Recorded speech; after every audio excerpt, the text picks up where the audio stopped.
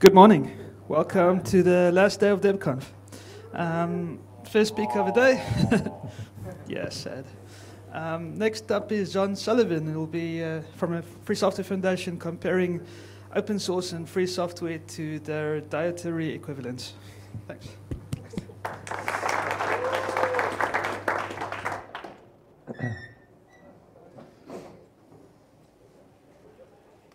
So, good morning, everybody.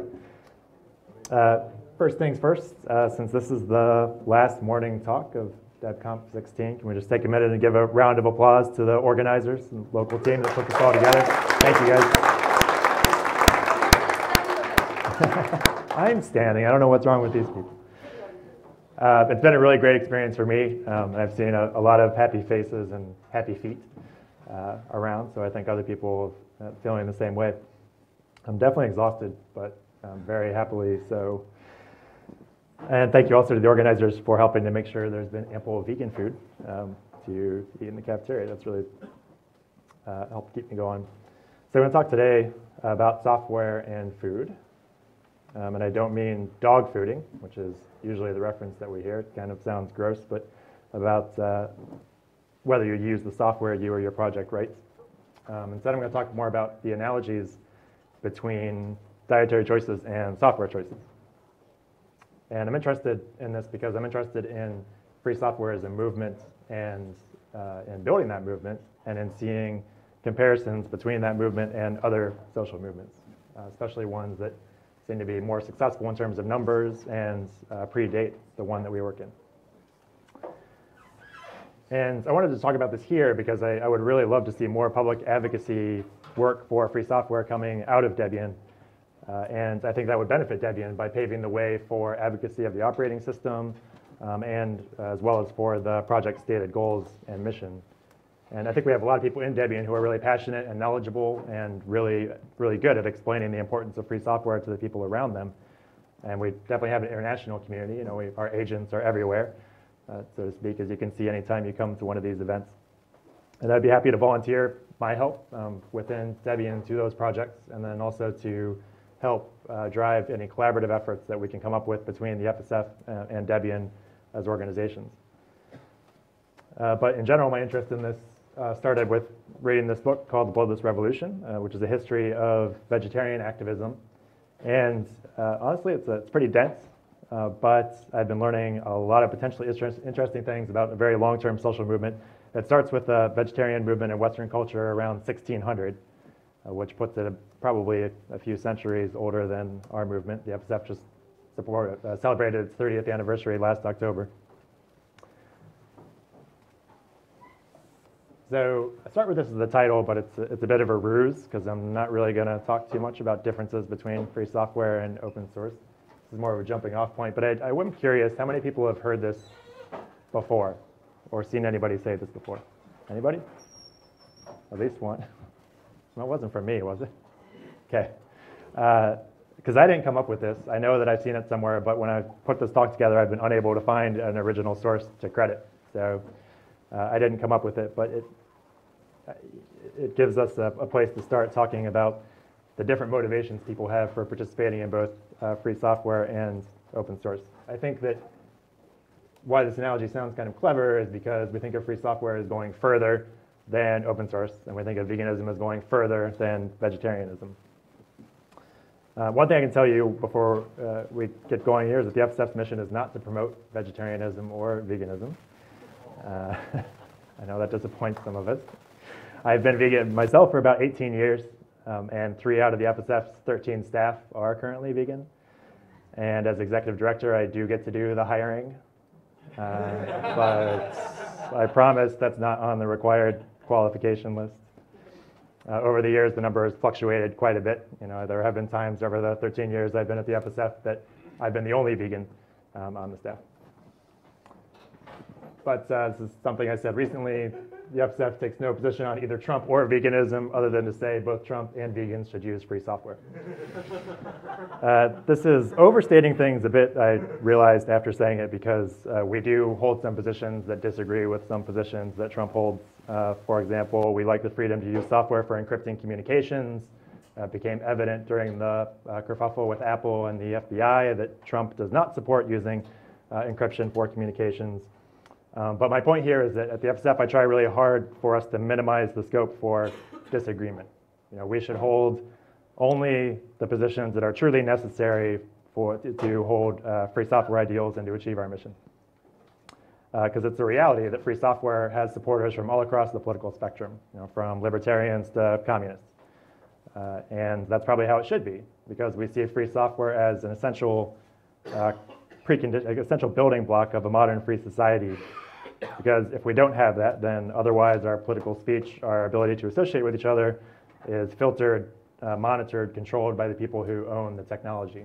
So even if you're on the Trump campaign trying to push your agenda, you really should be using free software, because if you're not in control of how that agenda is distributed to people or of your own communications.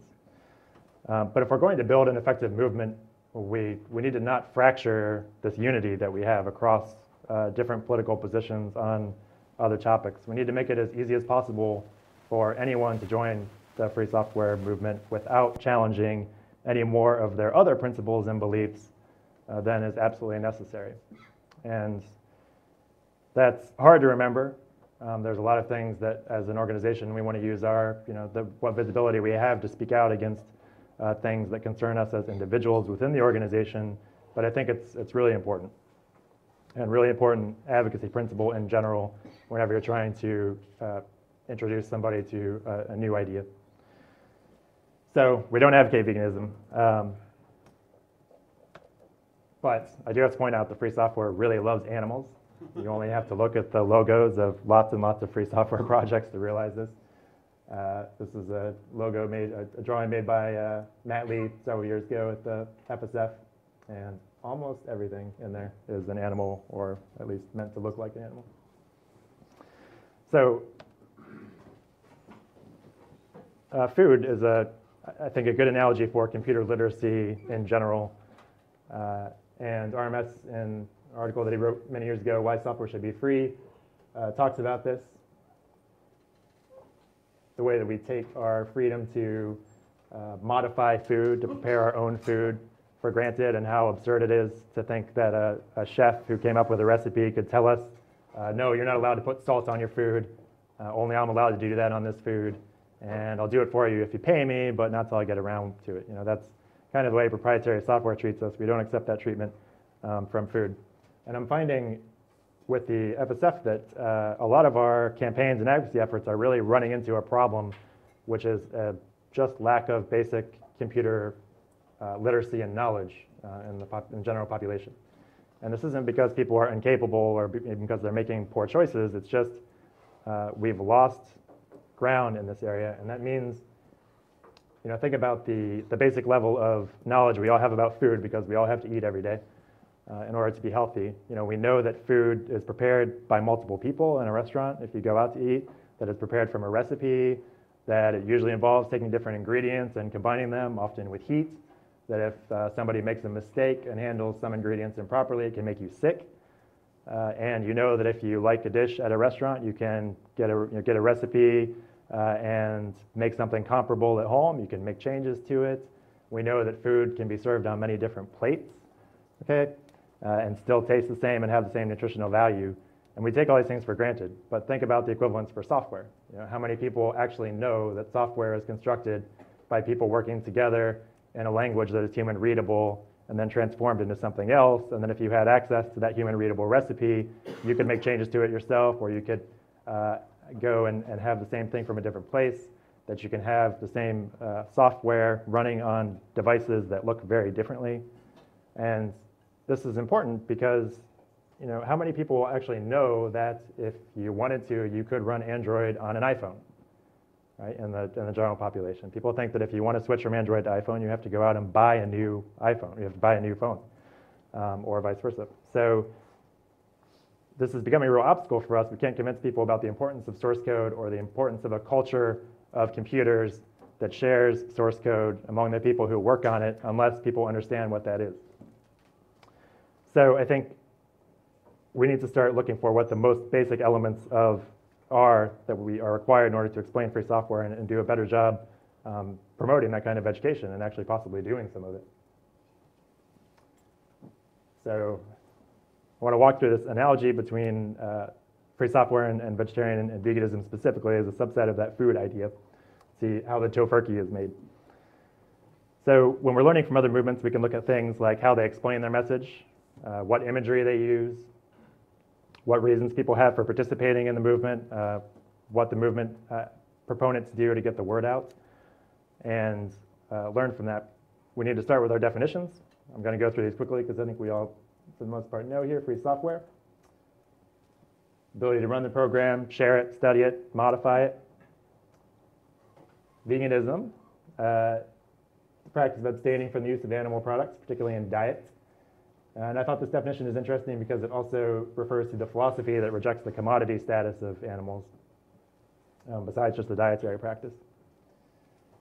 The open source definition is longer and more specific in some ways than the free software definition, but it ends up pointing really to the same body of software and practice. This is a point I want to emphasize because I hear strange things sometimes, like people think that only copyleft software is free software and permissively licensed software is open source software, and that's not true. When it comes down to it, pretty much the same software licenses, for all intents and purposes, the same software licenses pass the free software definition and the open source definition. So when we're talking about what these terms mean and possible differences between them, the differences don't come from the actual software itself or their licenses. But, and vegetarianism is a superset of veganism. So some vegetarians may abstain from some animal byproducts, but generally we call vegetarians who abstain from all animal byproducts vegan. So it's not just that you don't eat meat, you also don't eat eggs or drink milk or cheese, things that are made from animals. We do have a vegan software license, as I discovered while I was preparing this talk. So you agree that you are not developing or manufacturing products and where applicable their ingredients, which involve testing of any sort on animals. You agree that you're not participating in the animal testing industry, that you're not producing products that have animal byproducts, you're not doing GMOs. This is a non-free license. Yeah. This is also not an open source license. Were you able to ever find evidence that it's enforced? It's been enforced? I'm asking. Oh. Did you find any evidence that it's been enforced? No, I haven't. It's called the EXTJS license. So that's the next step, is to figure out what it's used. I believe the program that it was written for is called EXTJS. But yeah, I didn't know that existed until I started looking into this analogy. But this is not free or open source because and doesn't pass the Debian free software guidelines either, because it restricts what you can use the software for. You can't use it to hurt animals. Well, I would hope you wouldn't use software to hurt animals, but putting a restriction on that through the copyright license would make it non-free. It's in Debian. Oh, no. Okay, well, hopefully it's dual license. I don't know. Maybe it also changed licenses. I just found this example as publication of the license itself. Maybe it's not in use. If it is, please file a bug.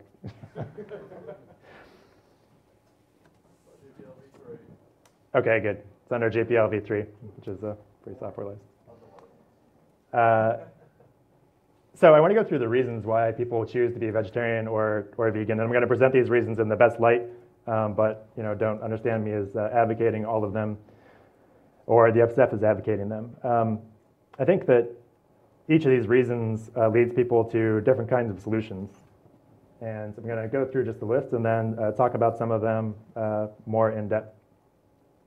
So people don't eat meat because they think it's better for the environment, because raising cattle, for example, takes water and plants because you have to feed the cattle. So you can save resources by eating those things, eating and drinking those resources directly instead of eating the animal afterward. Taste. I know people who choose to be vegetarian just because they think meat is gross. They're not particularly concerned about the ethical aspects or the environment. They just don't like it. Health. People think that meat can cause cancer or heart disease, things like that. So they view a vegetarian diet as being healthier. Religion. We have Buddhist vegetarians and a long history of vegetarianism in India based on religious principles and cultural backgrounds.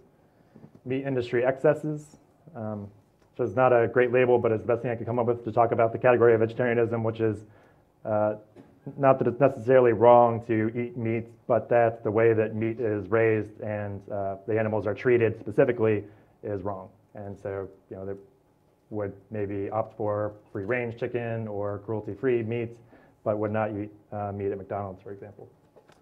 The freegan, which is somebody who will only buy things that are vegetarian and not animal products, but will happily eat something that's meat or an animal product that's given to them if it wasn't bought solely for them. So, for example, something that was about to go to waste, or a group dinner where food was bought for everybody and not specifically for them. And then ethics, so the belief that it's wrong to kill animals or it's wrong to keep animals confined is another popular reason. So we talked about the environmental aspects and how this relates to software. So I think that it does. I think that even if you're not a programmer, you may support free software because you benefit from the kind of software that's produced in a world where software is distributed under terms that respect the freedom of the users who do modify it and the developers. So you can think of this as similar to the free press, where even though you don't run a magazine or a newspaper, you benefit from other people who do run those things having the freedom to speak their mind and share information without censorship. If you don't have a free press, then you get bad information, even if you're not the one putting that information out there originally. So I think this is a reason that we don't make enough use of, really, because it's one that appeals to everybody regardless of whether, potentially appeals to everybody regardless of whether they directly develop software or not. One of the things we run into often is, why should I care about the freedom to modify the source code if I'm never actually going to modify the program? Well, because you have a better software environment, a better software culture, because any problems, it makes it harder for people to mistreat users if things like backdoors, surveillance mechanisms can be removed, and the improved version with those things removed can be shared with everybody, regardless of whether that person, whether any of those users had the ability to make that change directly themselves. I do have to also point out that we have seen direct impacts of proprietary software on the environment, the way that Volkswagen, for example, and now others have been busted using software that lied on emissions tests, which has potential implications on the environment. So maybe we can actually say that proprietary software hurts the environment too. But I have to say, don't call it an ecosystem. This is one of the points that RMS makes about language and framing, that people like to talk about the ecosystem of software and free software and open source, and ecosystems are things that sort of are systems that operate amongst themselves, and that kind of understates our ability to influence our surroundings by adopting ethical stances, making different decisions. So it's a reason, even if you don't worry as much about the specific term, to keep that concept in mind, that we're talking about a culture, but it's a culture of individuals who have agency that can take actions and change things, not just a system that operates according to rules. Taste. So I think this is a very popular reason for promoting free software. People who want to emphasize mainly that free software is better. It works better. It runs on more hardware. And often people who subscribe primarily to this reason want us to focus less on criticizing proprietary software and the ways it can mistreat users, and want us to focus more on making sure that the free software is better and gives a clear reason why a new user should start using it. Programs like Firefox went a long way by being not only free software, but by being actually better than the browsers that they were competing with at the time, and most features that users cared about. So it leads you down the path of criticizing less, and also down the path of investing more of resources in developing programs and improving the programs. So as a beacon, this has been one of the main ways that I've been an advocate, rather than overtly talking to people much about the reasons. I have focused more on learning to cook vegan food that tastes good. Doesn't all have to taste like stale quinoa. And at the FSF, we certainly brag about when free software is better and want to use that as an entry point. But we also think it's important that people avoid proprietary software even when it's better at some things. And if you know Mako Hill, who's on the FSF board and also a longtime Debian developer, has a great talk about this you can find called When Free Software Isn't Better. And I think it makes some important points here. But nonetheless, we have to acknowledge this as an important and popular reason why people do get interested in free software. And it's not just the actual advocating vegetarianism and software. It's not just the actual taste. It's kind of the structure and the assumptions that frame our understanding of these things. So one thing I hear a lot when people are asking me about veganism is, why do you have all these meat replacement products? Why do you have tofu hot dogs and chicken nuggets? Partly, I think they really are for people who miss meats, but I think they also come from a need to replicate the meal structures that we have. So you have a protein and a vegetable and a starch, and that's what a lot of people around the world have grown up with. So we face this as an obstacle in free software because when people think or argue that proprietary software is better, in some cases, there's no objective measurement of that. It's not objectively better, but it is more in line with people's experiences, what they learned how to use, and what they're comfortable with. So, the Windows desktop is not better than the GNOME desktop. It's just that people have more familiarity growing up with learning in school what the Windows desktop looks like, what that meal looks like. So if you care a lot about meeting people, at the location of those expectations and trying to make the software just work better for them, then it leads you to things like the GIMP, the project that made GIMP look just like Photoshop, right? So GIMP has, I know a professional artist using GIMP. GIMP works as well as Photoshop if you spend time learning it, but the interface was very different, and so there was a project that just took the GIMP code and put the Photoshop interface on top of it. And that's the kind of advocacy approach that this reason leads you toward. I think this can be taken to extremes. I learned recently that there is a veggie burger that bleeds when you cut into it. This is a new thing made with beet juice to give that nice red color. It also sizzles when you cook it. So I've done some engineering work to try to make this very similar to the feeling of cooking a hamburger. Any guesses who's behind this? Could it be a large food chain? No, but sort of. Our friend, Bill Gates. The company is called, I believe, Beyond Meat, and it's backed by many people, including Bill Gates. And this kind of, it's funny to me because, and us, because we support free software and he doesn't. But it goes back to that original point that, our principles need to be focused on free software. I might be kind of happy about Bill Gates doing this if it helps promote vegetarianism as a vegetarian, but I am, not happy about any of the things he's done with as it relates to free software and the GPL. So we have to stay focused on what we're actually trying to accomplish.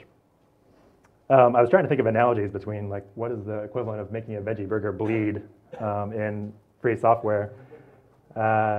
Things I came up with were, there's occasional efforts to implement some kind of DRM in free software, which never made any sense to me because the user can modify it. It can't really restrict them. There's projects like Ganesh and Moonlight that served originally mainly to make code designed for proprietary systems, proprietary plugins run on free operating systems. Maybe some of the pressure we experienced to make our desktop look like the Mac. Maybe the best example is things like Wine and LibreOffice having to establish bug-for-bug compatibility with Microsoft. Those are sort of like making your veggie burger bleed. Health. I think of the analogy here for free software as being better in specific areas that go beyond just working well, which is more into the taste category. But in this, we're talking about things that are in the security and privacy genre. And this is a bit different also from the taste reason because with this reason, we still do focus on criticizing the shortcomings of proprietary software, pointing out how it can be bad for you is a key component of making the argument for health about how free software can be good for you. And this is a reason that the FSF does spend some time focusing on. We have, for example, our email self-defense guide at emailselfdefense.fsf.org is aimed at helping people get started using GPG for encryption for their email. And we do, in other places, we have an ongoing campaign against bulk surveillance, which emphasizes that free software is really important for protecting your privacy and personal security. But similar to what vegetarian advocates say about diet and health, free software can't guarantee your health, right? It can't guarantee your privacy and security. We know lots of examples of security problems in free software, but it's the best baseline to start from. People advocating vegetarianism, just because you eat vegetables isn't going to make you healthy. You also have to do things like exercise or climb lots of steps every day. So I think they're very similar in that way. And it's kind of like the environment reason, we can see examples of how proprietary software directly impacts people's health. Karen Sandler's talk earlier this week about proprietary software running on her medical heart device and on lots of other people's devices, and the inappropriate things that software has done show that proprietary software actually does directly impact people's health too, in addition to being an analogy. Religion, that's all I'm going to say about this one.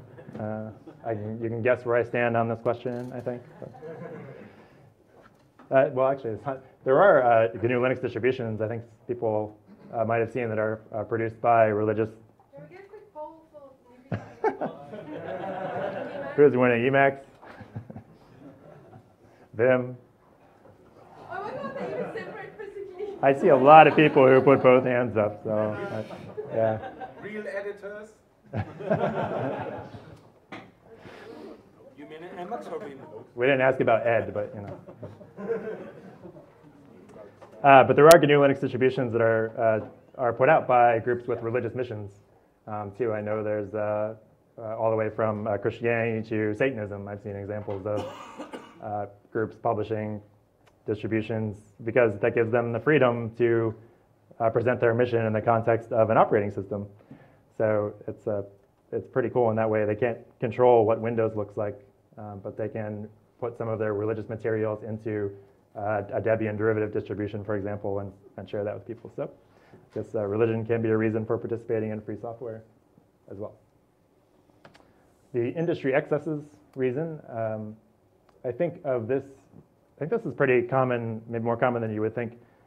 That's people who care about free software, but are quite willing to use some proprietary software as long as they view it as insignificant. So the main problem with proprietary software from this perspective is that it mistreats people. That mistreatment can be solved either through regulation or through actually freeing the source code and distributing it as free software. Saw some of this maybe in the Apple versus FBI stuff, because I saw some disturbing comments from people saying that this made them happy because now they didn't have to worry as much about switching away from their iPhone to a more free software friendly platform, because Apple as a company was taking a positive stance protecting the security and encryption of people using iPhone. And that's, yeah, today, right? Tomorrow, who knows? But not a reason that we agree with at the FSF, but a reason that's out there, and we want to include people that come at it from this angle in the coalitions that we try to build.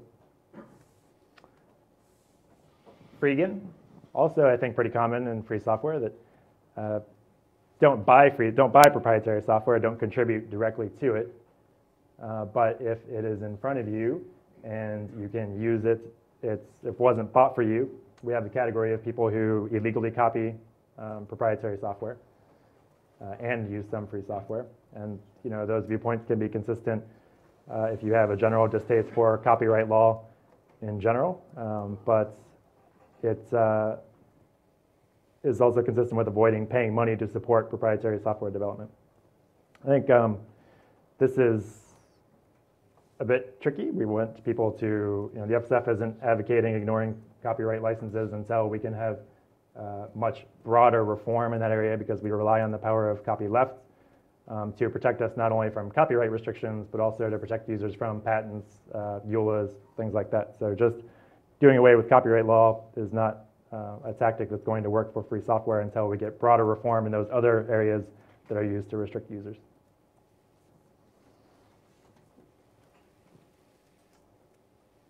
Ethics, I think I'm going to go through a few aspects of this, but there are many ethical arguments for free software. I'm not going to try to cover all of them.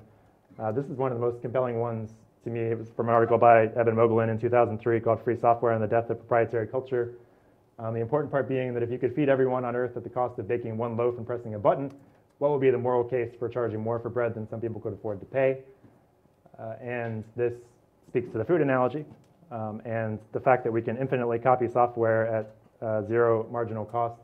What is the moral case for denying that right to copy and share in order to help the people around you? And of course, we're talking here not about not charging money for some service related to the software or even for the act of giving it to somebody. That's allowed because they can go try to find that from somebody else for less or for no cost. But the free software argument of why should there be a legal moral restriction prohibiting that act in the first place?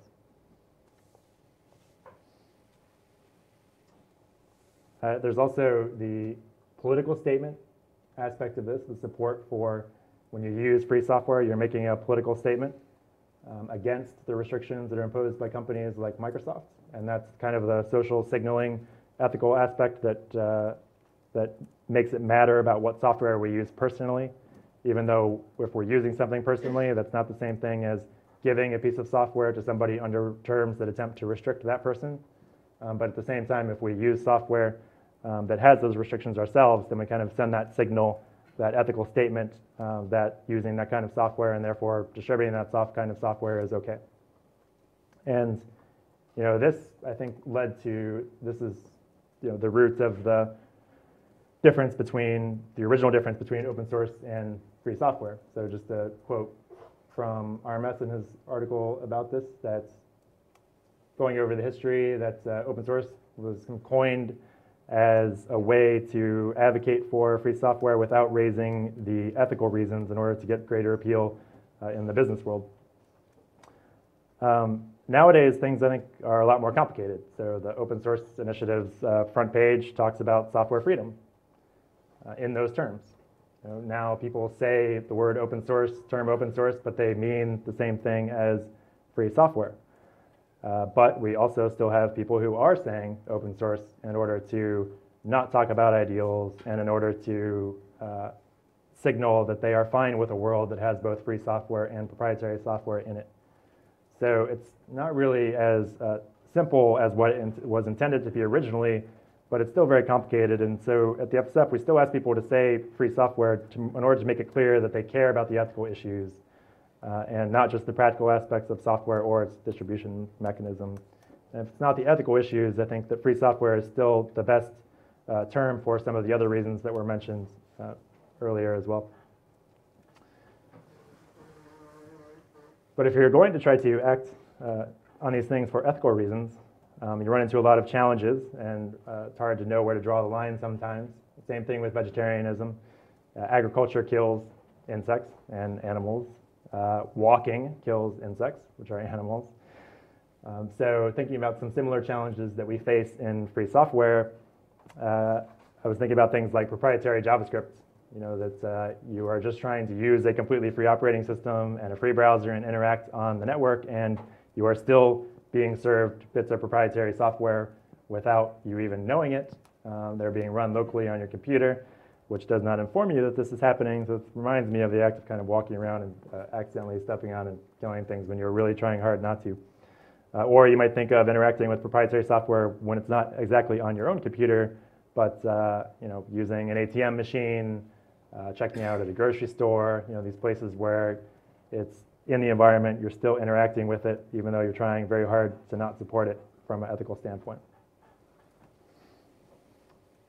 So we know the mission of the FSF and the GNU project, because we subscribe to the ethical reasons for free software, is to achieve a perfect world where there is no such thing as proprietary software, that all users should be able to do everything they want to do on any computer of any size using only free software.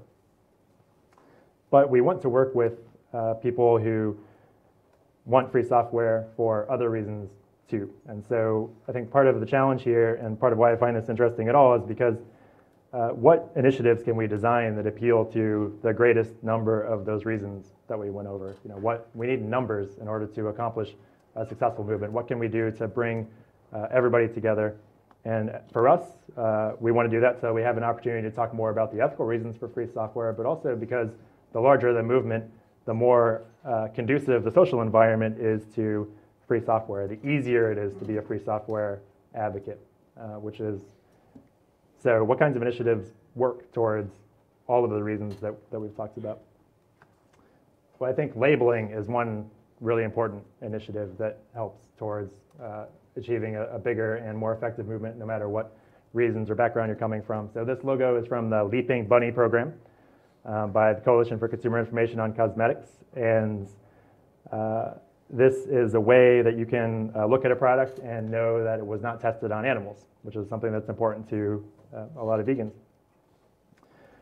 And the point here is that if people want to make individual choices for any of the reasons that we talked about, they need to know the information that's necessary to make that choice, right? And so what this logo does is comes from a trusted place and signals that something is good for people with these beliefs to purchase, and it doesn't require them to do a bunch of research in order to know what to buy.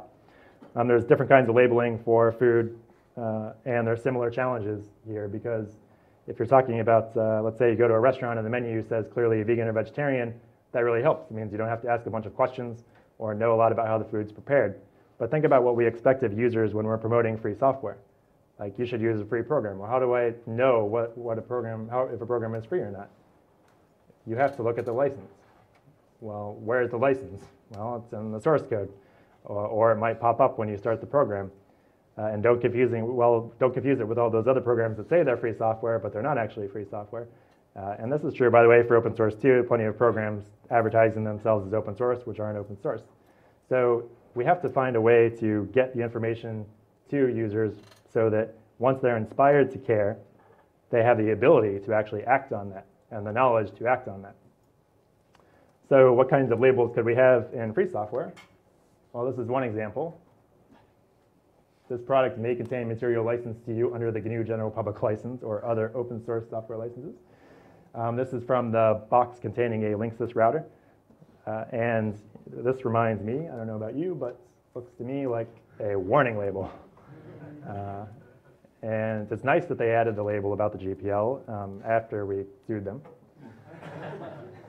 But it's not really what we're going for here, right? We want a label that encourages free software, not one that presents it as a warning about something that a product may contain. So the FSF has this Respect Your Freedom label, certification mark, which you can read the criteria of at fsf.org/RYF. And it's aiming for this goal of making it easy when someone is inspired to care about free software to support businesses and buy devices, products that respect their freedom. And for whatever reason they care, whether they think that free software will be better, more secure, ethical thing to do, better for the culture, this gives them a signal that this is a good product to support and one that will work for them. So we've certified routers, laptops, 3D printers. The ALIF objects table out front has, promotes their certification from the FSF, which is awesome. We've certified many products from them. And this laptop running LibreBoot was something that was certified. It means it runs all free software and only requires free software. Is that the Debconf? It is. It is a bit of a US-centric mark, which we could improve on, I think. But we do have the words available in some other languages, and we could look for more symbols that would be universal. It's not quite as easy as the bunny, though. Like, everybody knows the bunny. You don't want to hurt the bunny. But what's the equivalent kind of international mark for freedom? We would love to improve on that. What was that? The guillotine?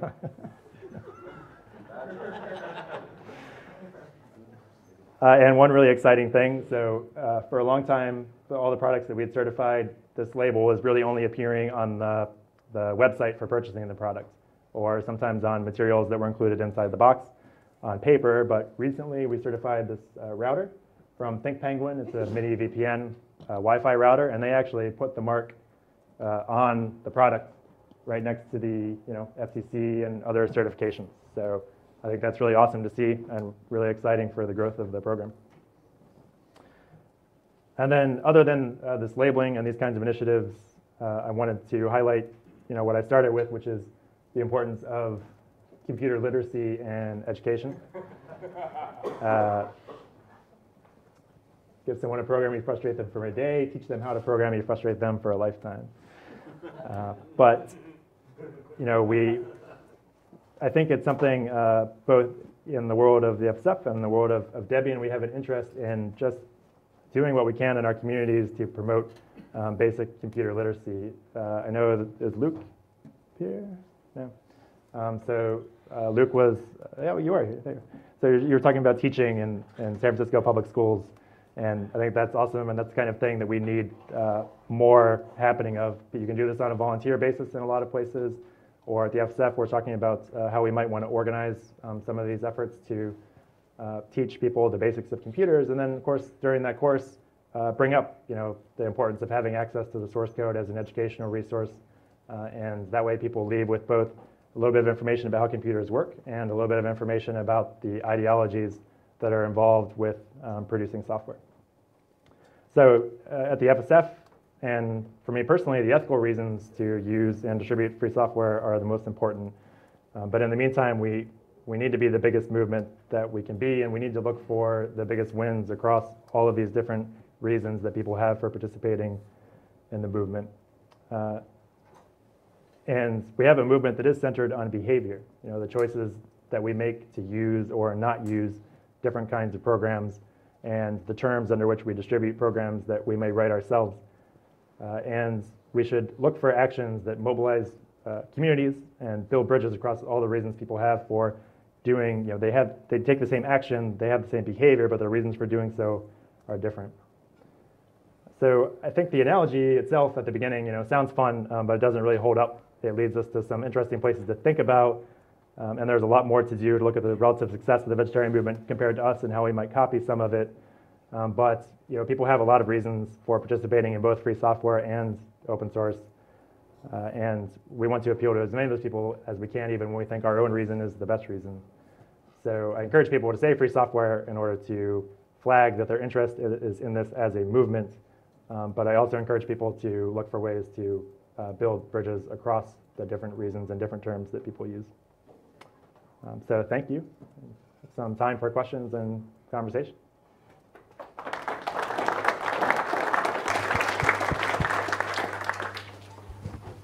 Hi, I try to distance myself from FSF purely because of RMS behavior, and that's the only behavior that I ever saw from that person, because I'm relatively new to this open source and free software.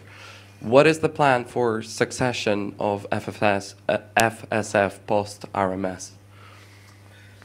Okay, so two things in there. One is that no one person is going to be the right person to appeal to everybody. RMS continues to build on his speaking engagements around the world to bring new people into free software.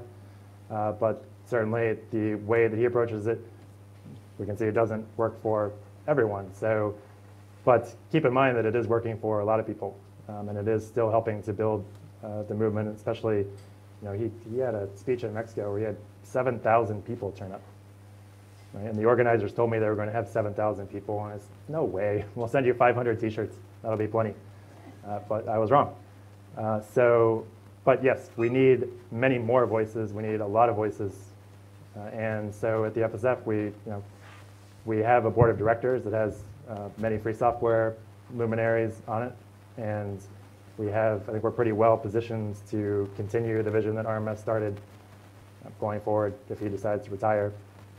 But even in the meantime, we're trying to grow as an organization. We've expanded by 50% in the last 5 years. Now it's only 5 people because that's growth from 8 to 13 on staff. But it's been sustainable, and I think we have a lot more growing to do, and that will add more voices out there, more people that people can connect to. So of course, we're a community. We have a small staff and a huge base of volunteers and supporters, and a lot of the important activism doesn't come from us at all. It comes from figuring out how we as an organization can raise the profile of people in their local communities doing advocacy work to people they know. That's one of the things that we need to be a lot better at, I think. Cool. Thank you, John Sullivan. Thanks.